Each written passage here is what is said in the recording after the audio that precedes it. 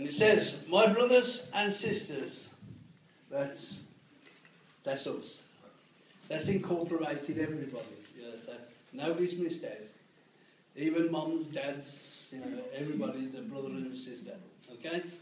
When Jesus' mother came and his brothers and sisters came, and the disciples said, oh, your mother's outside and your brothers and sisters, they've come to see you. And he says, tell that woman, who is my brother and who is my sisters? All these, and whoever does the will of my Father, whoever does the will of my Father is my brother and my sister. Not anybody is my brother and sister. Only the ones that are doing the will of my Father.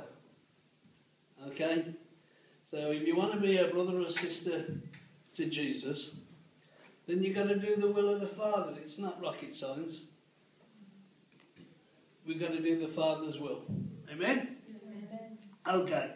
So, my brothers and sisters, you also died to the law through the body of Christ, that you might belong to him. In some, it says that you might be married to him. So, my wife's not here, but I want you to work this one out.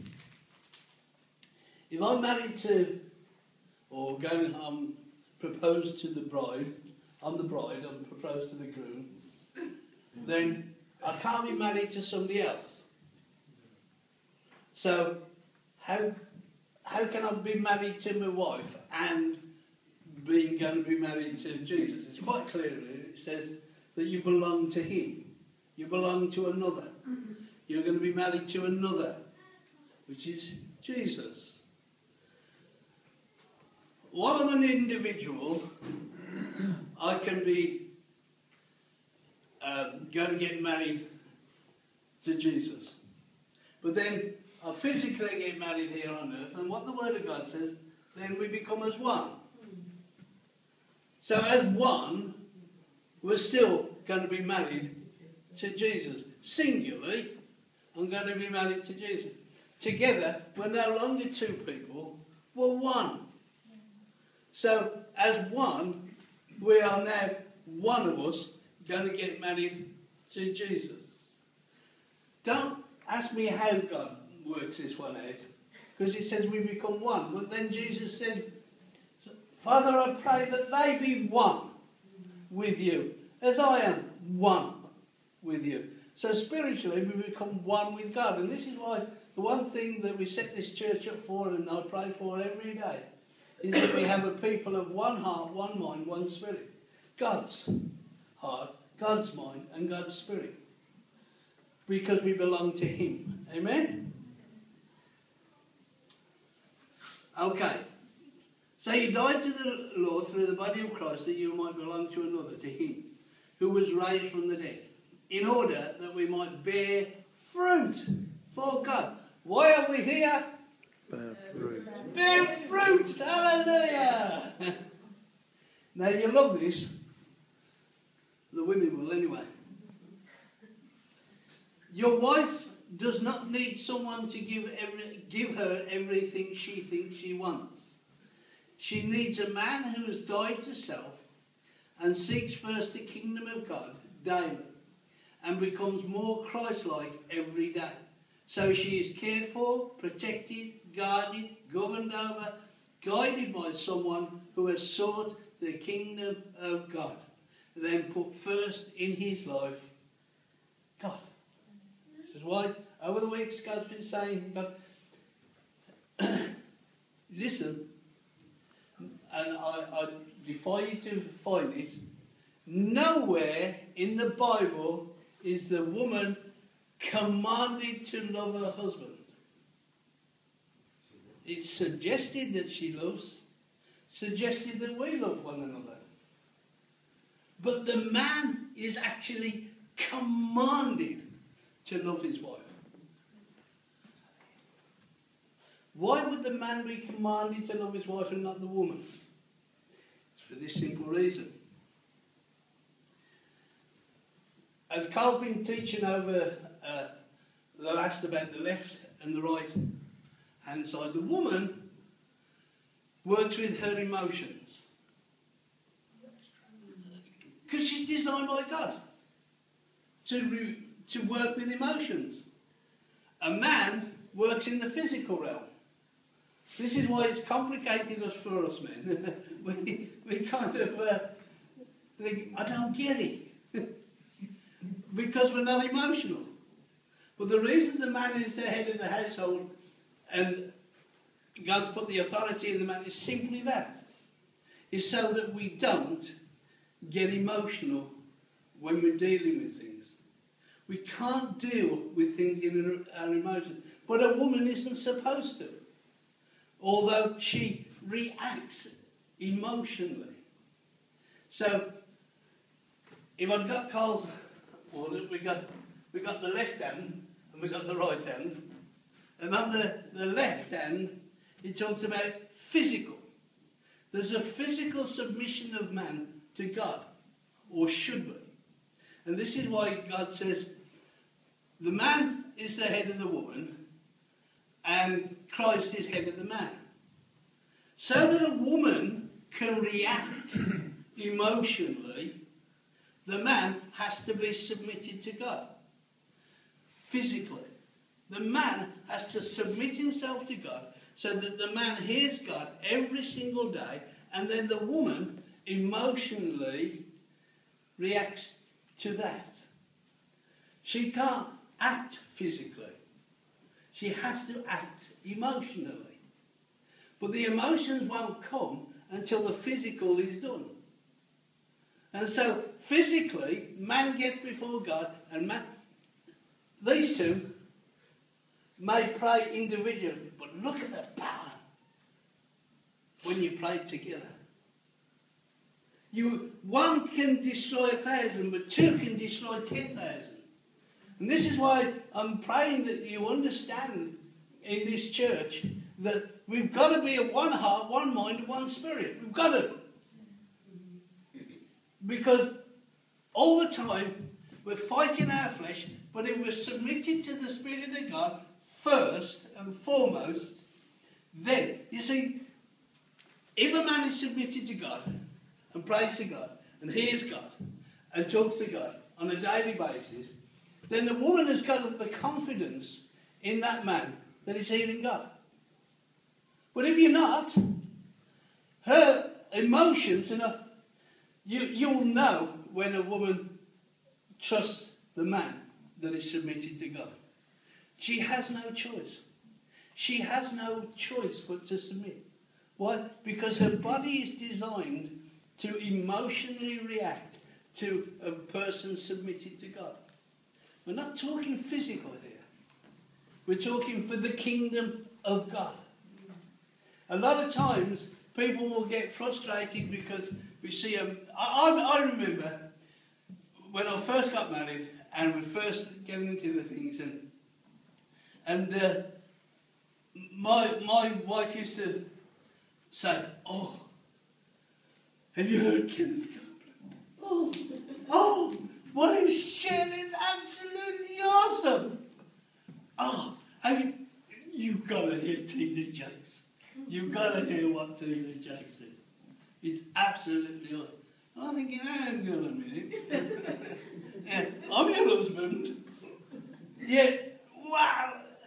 Have you heard? And she'd go through these men of God. And everyone, I realised in the end, these are men that are submitted to Almighty God.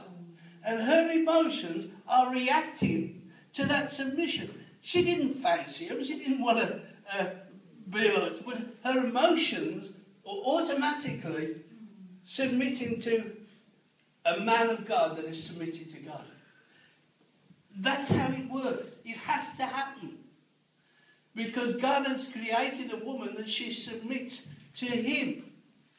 Now, the way it works is the more Christ-like we become as men, the more attractive you become to women, because what attracts women is your generosity, your long-suffering, your gentleness, your kindness, your generosity. These are all things that Jesus has got that makes you attractive. And so when you hear your wife or a woman saying, oh, have you heard the latest from? It's because that person is a person submitted to Almighty God. And their emotions are reacting to that submission of that man. So daily, God commands the man, you love your wife, and if you love her enough, you'll do whatever's necessary to seek me first. I'm not married to Mandy. We are together. We are partners. We've got a physical piece of paper that says that we're married as far as man's concerned, but that's not what makes your marriage. It's a unity of your spirit unto God, that you both love him with all your heart and all your soul, and you just want to seek first the kingdom of God. Well, how can a woman react? It works for a man as well as a woman, but it says in 1 Peter chapter 1, verse 3, I think it is, wives, even if your husband is not walking according to the word, then without you saying a word, without you saying anything, without you nagging him that he's doing this wrong and doing that wrong and he should be doing this and should be doing, without a word, he'll be won over by your godly conduct. Without you saying your word, he'll be won over by your conduct. It's going to work exactly the same with a man. More so with a man, because a woman responds emotionally. The reason I'm saying all this is because it brings me to Jesus did not die on the cross. He died in the Garden of Gethsemane. The moment he said, I don't want to do this. Father, if this cup could be taken from me. He sweated blood because he knew what was coming. He knew he was going to be whipped and beaten and crucified. He said, if you could take this away, take it away, Father. I don't want to go through this. This is where he died.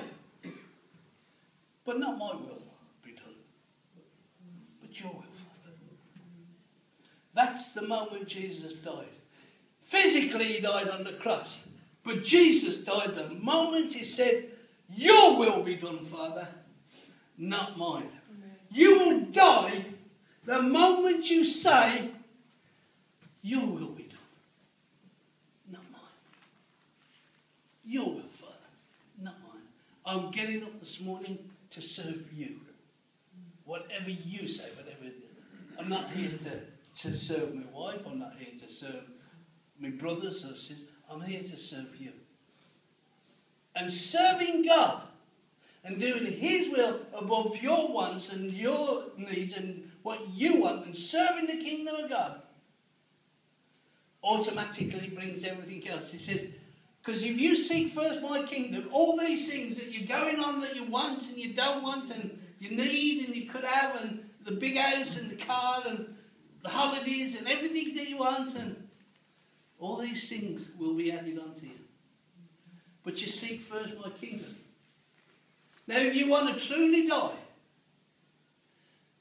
then seek first the kingdom of God. You will never, ever, ever succeed in God until you can say the same as Jesus. Father, not my will, but your will be done. The moment you die to yourself, then everybody will respond emotionally. Has to. You've got no choice, because that's how God set up the kingdom.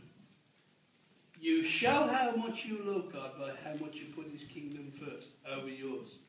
You can't love anybody with God's love until you know how to put his kingdom first. Until we can say God's will be done, not ours. We will never know how to love. Loving your wife is not giving in to her wants. It's knowing how to give her what she needs. And what she needs is a man submitted to Almighty God. That His will be done. There is not a person here that has been born again and filled with the Spirit of God that cannot react to a person submitting to God's kingdom. It's impossible. If you don't react to it, you ain't born again. Trust me, your spirit has to react to somebody submitted totally to the kingdom. It has to. That's if you're born again. Many people say, I'm a Christian. But we read first that it says, we're here to bear fruit. This is why we're here. This is why we're submitted to the kingdom of God, is to bear fruit. So if we're not long-suffering, and Galatians 5 verse 22.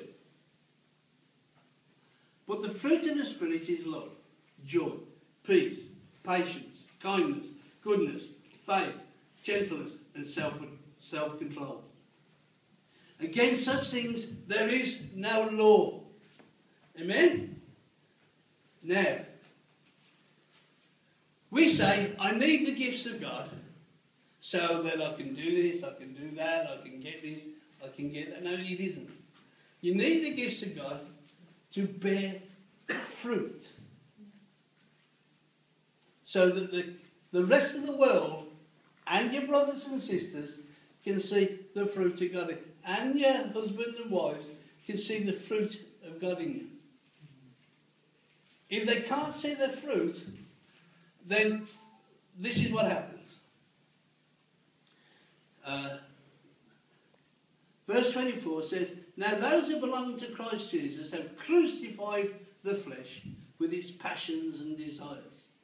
If you abide in me and my word abides in you, then there will be fruit. There will be fruit if you abide in God's word. If you don't, there's not going to be any fruit. Luke 13:6-9 says, then Jesus told this story. A man planted a fig tree in his garden and came again and again to see if there was any fruit on it. But he was always disappointed. Finally he said to the gardener, I waited 3 years and there hasn't been a single fig. Cut it down, it's just taking up space in the garden. The gardener answered, sir, give it one more chance. Leave it another year. I'll give it special attention. Plenty of fertiliser. If we get figs next year, fine. If we don't, then cut it down. You see, these things happen to you in life so that you can prove the fruit of God is growing in you. If nothing's happening and everything's going perfect for you, you're probably missing the kingdom of God. You're all wrapped up in your own kingdom if everything's going perfect. You can't walk in the kingdom of God without being proven. God doesn't test you. He proves you. So that you can say to others, listen, I know where you're at, I know what you're going through, but this is how I got out of it. By submitting myself to God. And as I submitted myself to God, then he did this and he did that, and it enabled him. And you start to bear fruit. Because you're abiding in his word. And others can see your fruit and say, oh, yeah. I think it was Sean the other day who was talking, and he says, he's tasted what God can do, and it's good. And he wants more. He's tasted it. When the spies went into the, against God's orders, Moses sent spies to spy out the land to see if it could be taken. And God didn't say, go and see if you can take the land. He said, go and take the land. 10 come back with a bad report and 2 come back with a good report. But this is what Joshua and Caleb said. I've been to the land and I've seen. It's just how God said. It's filled with milk and honey. And the fruit, the grapes, it'd take 2 of us to carry a bunch of grapes back. They're that big. And I've tasted the fruit of the land. And it's good. Let's go and take it. Now, for our God is well able. I've tasted it. Let's go get it. I want some more. The reason you bear fruit of God is so that people will taste that fruit and say, I want some more. I've tasted healing. Trust me, it's good. And I want some more. I've tasted prosperity. And it's good. And I want some more. I've tasted the things of God. And it's good. I've tasted forgiveness. And it's so, so good. I want some more. I'm all wrapped up in guilt. I'm all wrapped up in it. I'm all wrapped up in it. But I've tasted forgiveness. And as I've tasted it, I want some more. And no, there's not one of us that is going to get it right. You can't. It's impossible. You're in the flesh. And the flesh is going to mess it up. But if you want to get it less wrong, have a daily submission to God. And say, your will be done, not mine. And I know with Adam and Sam, what they shared earlier, and we all get to this point, we say, I've tried everything, Lord. I've done everything. But I'm submitting that your will be done in this situation. I can't do any more. Let your will be done. And even if it looks bad, even if I've got to make a choice that I don't want to make, it's your will. You see, the confidence as a leader, I want to give over to other people jobs within the church, give the church to those that can take it further, so that I can do other things. But I can't give it to somebody that is not submitted to God. I've got to be convinced that they're submitted, that the kingdom of God is first and foremost in their life. I'm irresponsible to God if I give it to somebody that hasn't submitted totally to the kingdom of God, and that they know there is nothing I wouldn't do for the kingdom. There's nothing I wouldn't sacrifice for the kingdom. I sacrifice everything I've got for the kingdom. Those are the ones I'm going to give each other. See, those that are bearing fruit. And so it's not a matter of saying, oh, I'll dump this load on somebody and walk away, because it'll kill them. But once I see them bearing fruit and they're coming through these areas and they're defying everything that Satan's thrown them, I say, wow, man, that person is just the one I want to encourage the next person coming up. Because that's how you have to be. You have to be submitted to Almighty God. So the whole reason we're here, and the whole reason that God says, is so that you bear fruit of the Spirit. Mark chapter 11, verse 12 to 14. The next morning, as they were leaving Bethany, Jesus was hungry. He noticed a fig tree in full leaf, a little way off, so he went over to see if he could find any figs. But there were only leaves, because it was too early in the season for fruit. Then Jesus said to the tree, may no one ever eat your fruit again. And the disciples heard him say. The next morning they went past, and it would shrivel up and die. That fig tree that you cursed yesterday has died, Lord. Wow. Now why would Jesus curse a fig tree? Because it didn't bear fruit.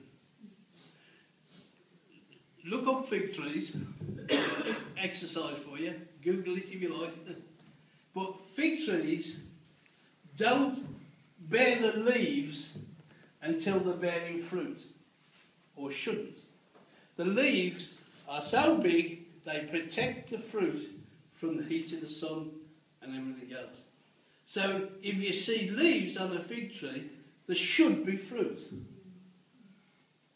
And there was none when he got there. Because it's like, oh, look, that fig tree, it's covered in leaves. Wow, there must be fruit. I know it's not season yet, but it doesn't have leaves unless it's got fruit. Got there, no fruit. Are we Christians that are betraying with our leaves that we have fruit? Are we having a, oh, praise God, everything's, oh, God is such a good God, hallelujah. Awesome God, awesome God. But we're going to have fruit. And people are coming, wow. I remember in the early days,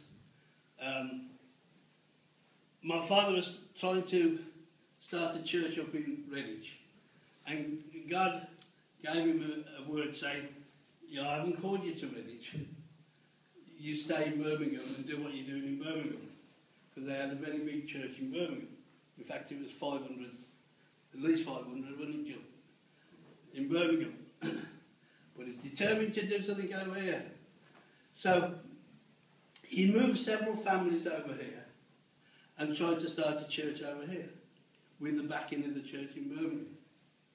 And nothing was happening. And because of my anointing, he used to say to me, Adrian, would you come and do a miracle meeting for us and a healing meeting? I said, yeah, of course we'll do.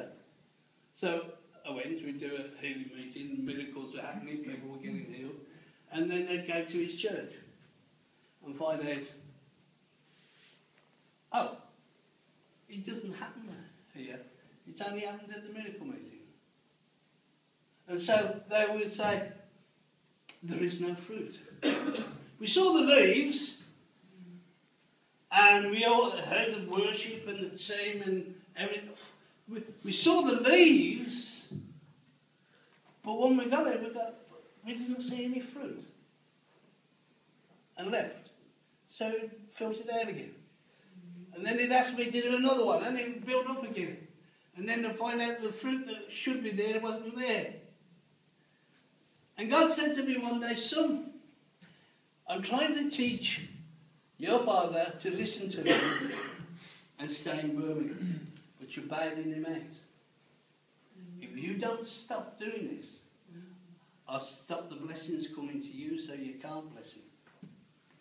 Okay. So I said, Dad, can't do it. Oh, what's it? I said, God told me, no.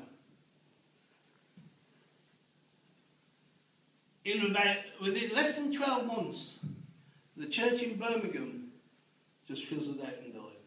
And what he was doing in Redditch fizzled out and died. The moment people don't see the fruit, so you can tell anybody you're a Christian. You can tell them that you go to church every week. You can tell them how great it is. It's in the Bible. I've got 3 electronic. I've got 3 on this man. 3, and it's got all the notes and all the, and you can change it to the Greek and Hebrew. Just like that.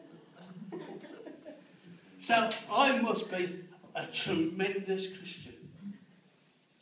It makes no difference how many Bibles you got, how many linear concordances. Doesn't make a difference. Is there fruit in your life? You tell everybody this and you tell everybody, but can they see fruit? Can they see long-suffering?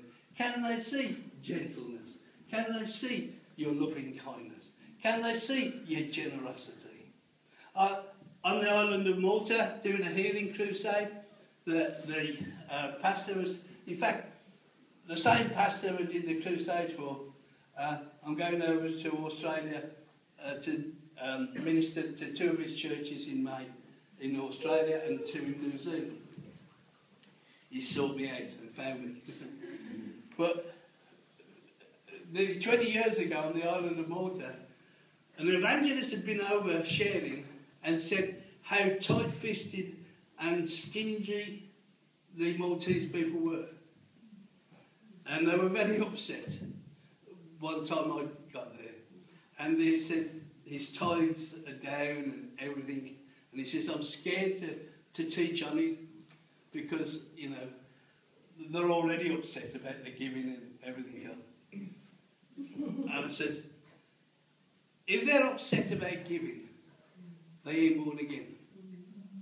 What do you mean they are born? I said, no. There is not a born-again, spirit-filled Christian that has a problem in giving. You may not have the ability to give, but you still want to. You're desperate to. You hear the needs in this church and say, if only I was in a position, I would meet that need tomorrow. I would do it tomorrow, Lord, if I could. So it's not the fact that you don't want to, it's we haven't the ability at times. But it doesn't mean every born-again, spirit-filled Christian will want to give and give and give and give. We get the ability by tithing and doing the right thing with the small things, and then God entrusts you with the big things. So it will come. There's a process that we go through of bearing fruit. It doesn't come because we want to win the lottery or floating a check out of the sky. It comes by perseverance in the Word of God and giving whenever I can, and giving out of my hurts and giving out of my need. I can sow out of my need. And somebody told me many, many years ago, if you've got a need, then sow a seed. If you want your need met, make sure you sow a seed. And the size of the seed doesn't matter. We talked about, Shirley gave me a fabulous, last week, talking to Shirley, my late wife's mum. And our Carl was talking on the mustard seed. Listen to this. This is awesome. When she was a little girl, her dad, they lived off the land. They, grown their own crops and everything else.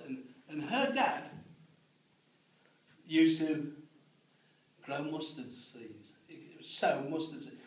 The mustard seed is so small, it's like dust. It's the smallest seed in the world.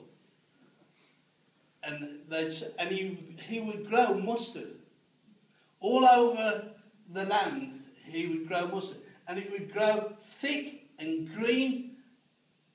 And once it was about waist height, they would dig it into the soil.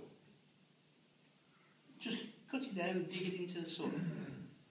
Because the mustard used to fertilise the land. And it also, they didn't have pesticides and everything in there to protect the plant. It would kill bacteria that attacked the crop. That was the mustard seed. So they would sow the mustard seed, grow it, to fertilise the soil, to protect the crops of whatever you sow next. Well, get this, because this is awesome. If you have the faith, just as a mustard seed, and you say to this mountain, be thou removed. You see, what God does is a process. They had to sow the mustard seed. That didn't give them the harvest.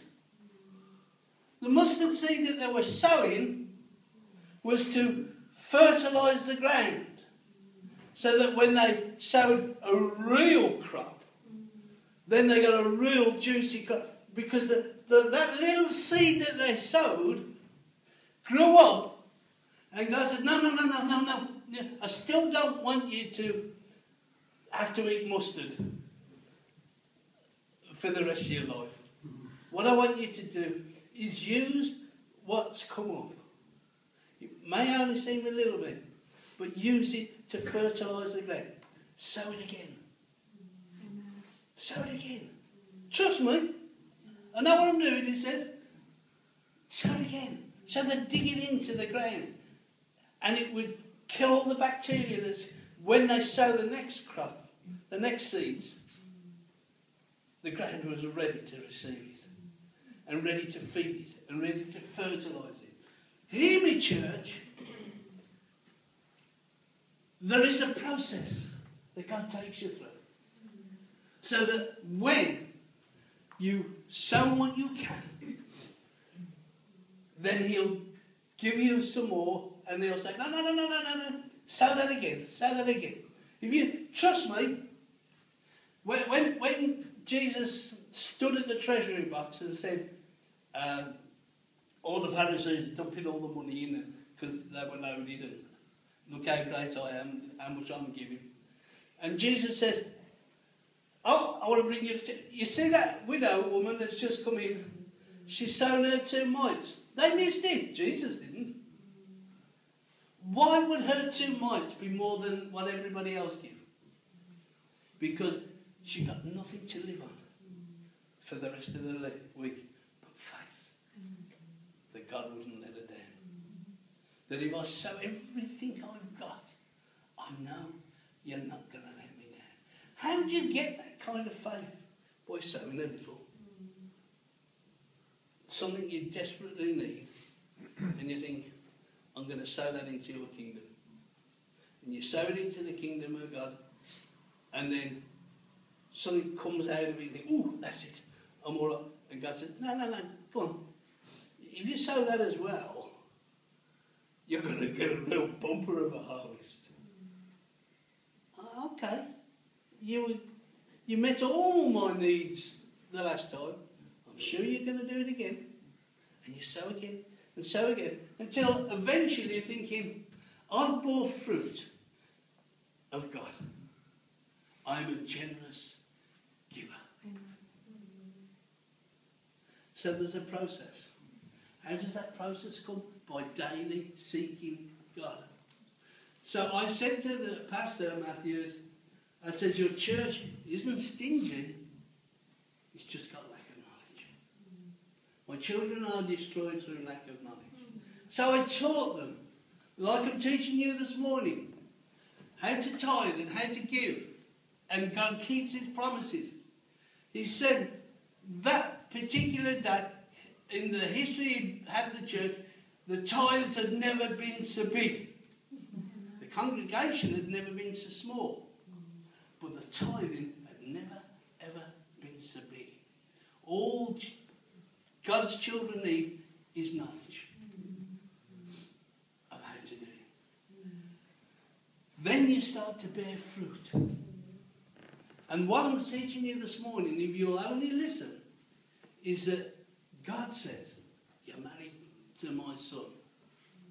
And if you will lay down your life in your garden of Gethsemane, I don't know where your garden of Gethsemane is at the moment in time, but if you will say this morning, Father, I don't want to go through this. I don't want to go through this hassle. I don't want to feel this rejection anymore. I don't want to feel this pain anymore.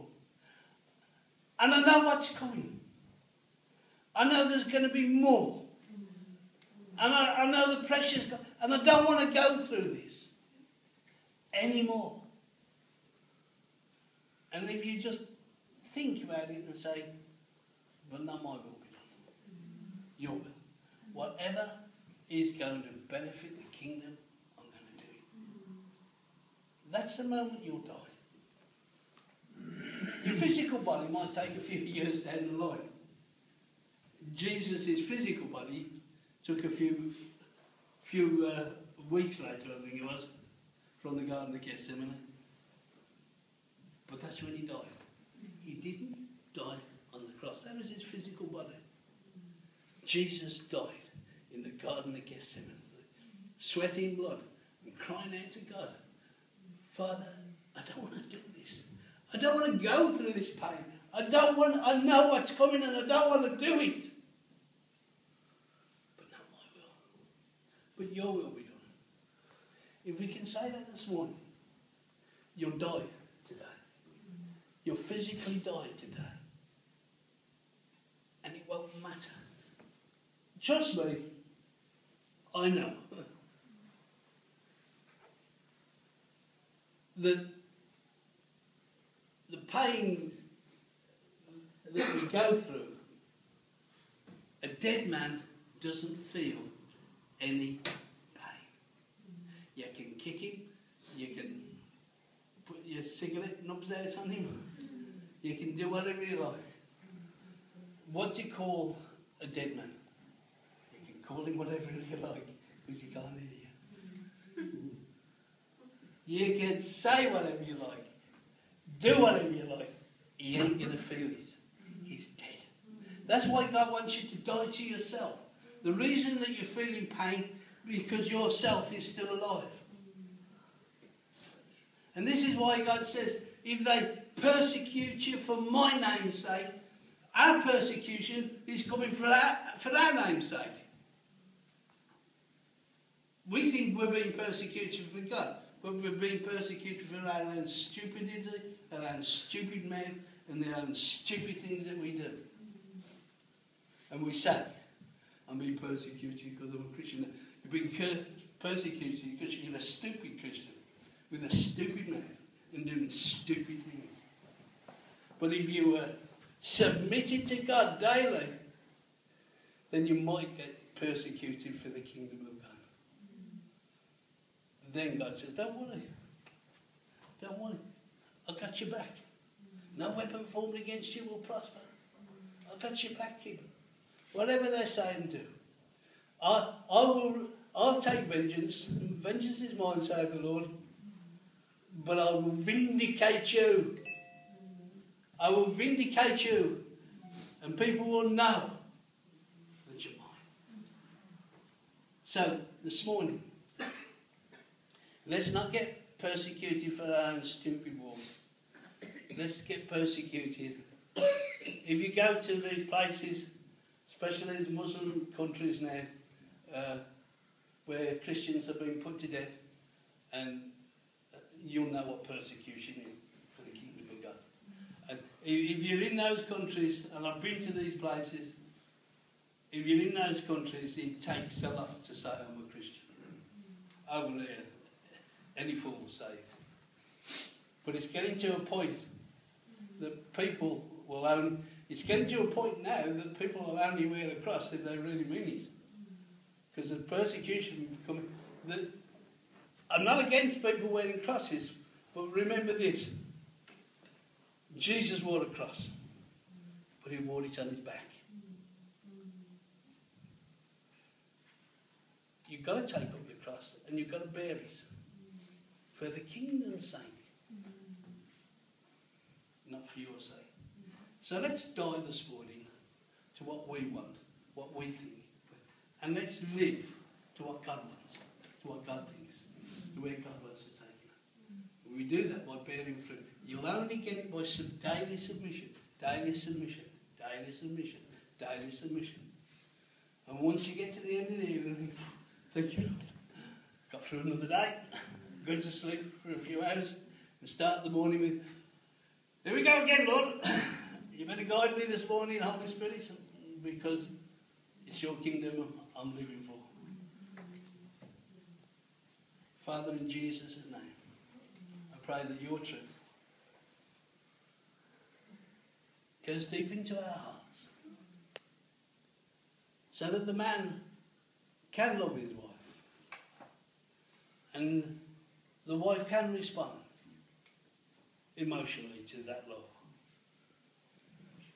That we die to ourselves and we live for your kingdom. That your will be done in my life, Lord, not mine. When Lainey came home to be with you, Lord, my kingdom said, I want to get out. I want to go home too. I don't want to But I had to say, Lord, not my will be done, but yours, Father. The blessing. Oh, Lord. The blessing from doing your will and not mine. Oh, awesome God. Awesome God. I thank you in Jesus' precious